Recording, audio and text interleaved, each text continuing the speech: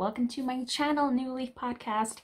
I thought it would be fun to do a couple of vlogs for the month of September. Granted, it's still August right now, but I kind of feel that vlogs need to have 1 month as a theme, so you can have Vlogmas in the run up to Christmas, which is in December, and you have Vlogust as in August, but you know, as it's kind of, you know, it's almost the end of August, and I thought, I would actually have really liked to do that.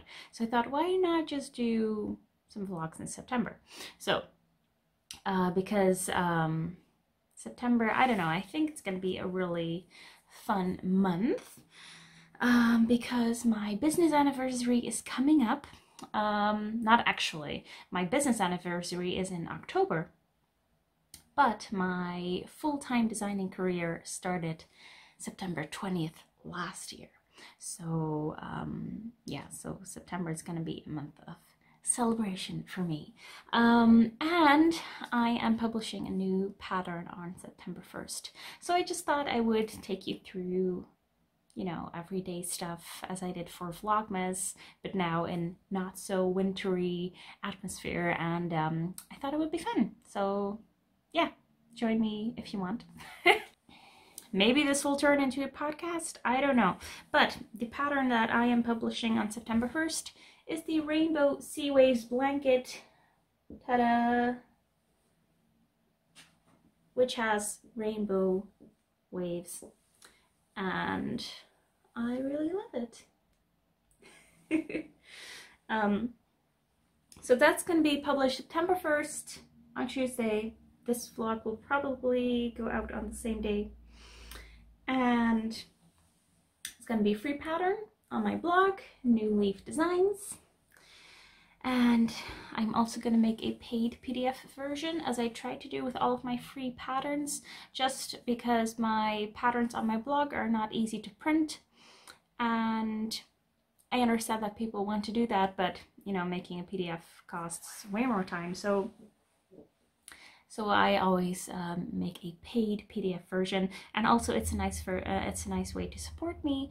Lots of people just buy the paid PDF version of my free patterns, and that is really very much appreciated. So yes, thank you all very much.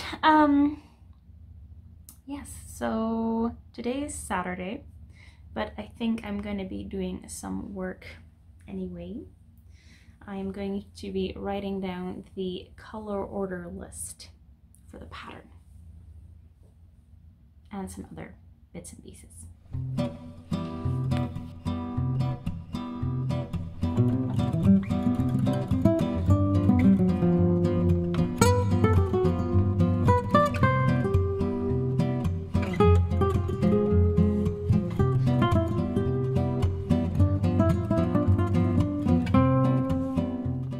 Okay, so I have a new sock design in progress, and I started this sock 3 days ago, and I wasn't sure about the color because it's very subtle, but then I got in a lighter patch with the variegated yarn. So this is one solid yarn and one variegated yarn, and here it's very similar, the colors, but here they get a little bit more contrasting. So I'm really happy with that. I'm making the second one right now, and it's up for testing in my tester group on Facebook. And I'm not sure yet if this is going to be a singular pattern because I've been wanting to do an ebook for ages, so I thought to do a little sock collection thing. I thought it would be fun. So yesterday I cast on for the second sock pattern, and I'm not liking the combination at all. It just the yarns have enough contrast in them.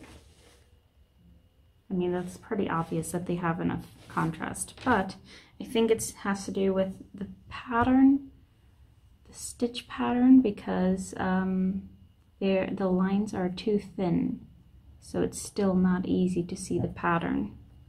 With this one, I have more solid lines than with this. Yeah, so it's back to the drawing board. So I'm not sure if I will keep the yarn colors or if I'll just change the color pattern, because I don't really like these two together anymore. Yes. So back to the drawing board for that.